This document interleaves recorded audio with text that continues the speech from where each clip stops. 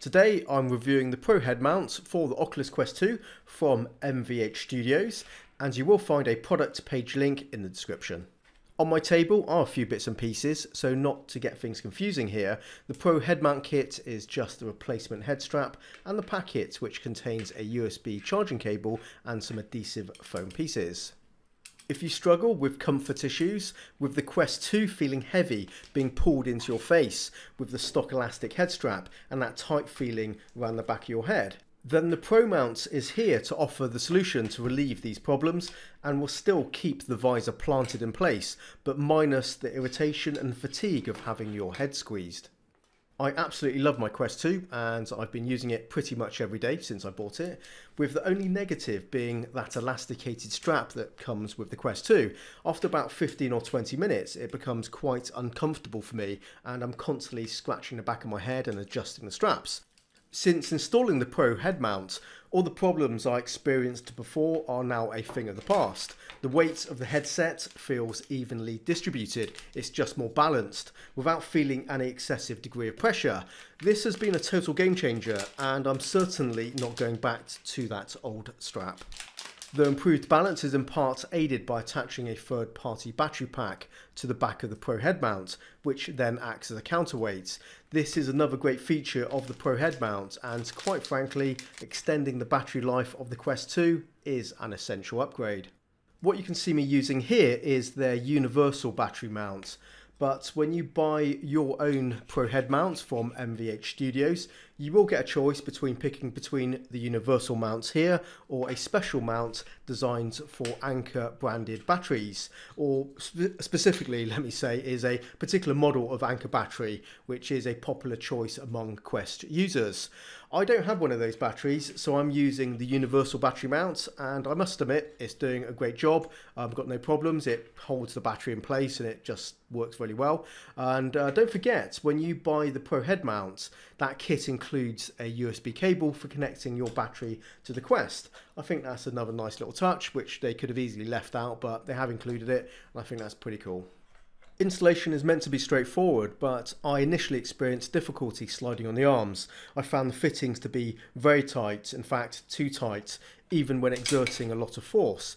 That did concern me, and I did decide not to proceed until using a file to remove some material. The arms are 3D printed, and the very nature of 3D printed parts means the measurements that come off the printer bed, that final product, may not be exact because yes, there will be a little bit of shrinkage when the plastic cools down, and potentially between different batches of the filament used, those tolerances will be different as well. So although I had a bit of a problem, it doesn't necessarily mean you will if you buy this product. So don't worry too much. You may have to do what I did, you may not.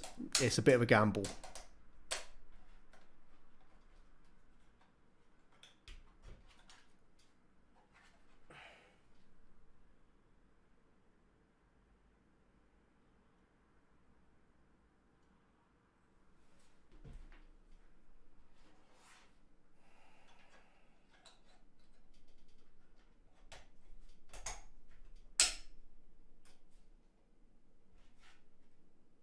Once I had the arms fitted, the rest is simple. We reattached this to the head mounts, and it's just the task of fine-tuning the various adjustment points, which will take a few minutes of making adjustments, trying it on and tweaking it until you're happy with the fit. I found this very easy and it didn't take long to dial it in at all, probably a couple of minutes on my first go. In fact, it's quite forgiving. I tried various positions of the straps and the arms and the results were fine in most configurations. So it's worth experimenting even if it seems good, as you may discover a further small adjustment just nails it. The adhesive foam padding, I would say, is optional and you may not find it essential.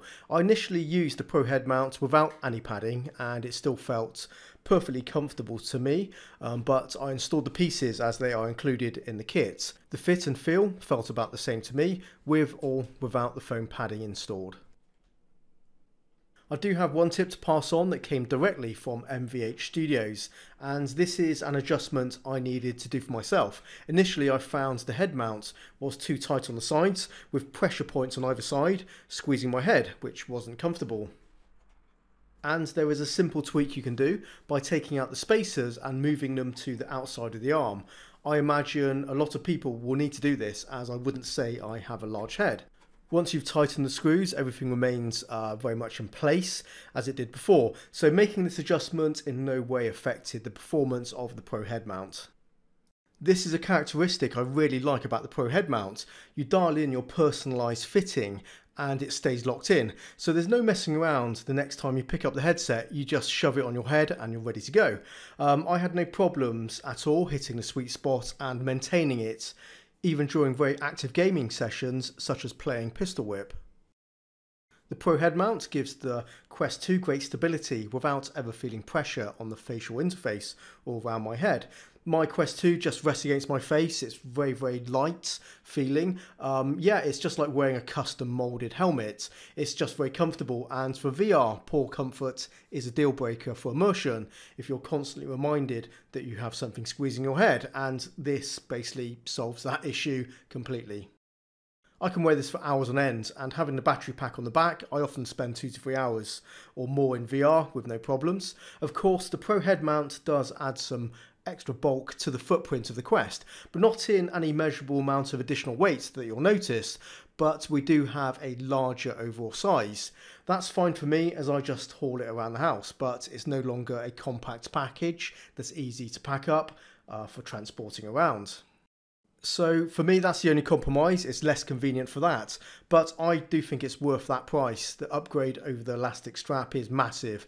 It is a much nicer headset to use with the Pro head mount. If you're a serious Quest 2 user, you do owe it to yourself to ditch that elastic strap and get this.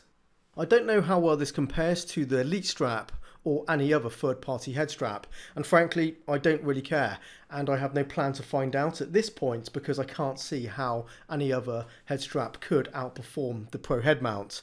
It does such a great job and the price is really fair. It's half the price of the Elite strap, plus we have the additional feature of the battery mounting point integrated into the design. I'm surprised other third-party head straps haven't adopted this simple solution, as it is a critical advantage that makes the Pro head mount better than the competition, regardless of any other comparable features. The Pro head mount has impressed me, so I'm going to continue using it as it does a fantastic job. And I think we'll wrap up this review on that note. So I hope you found this useful. Thank you very much for watching and supporting my channel. Take care and bye bye.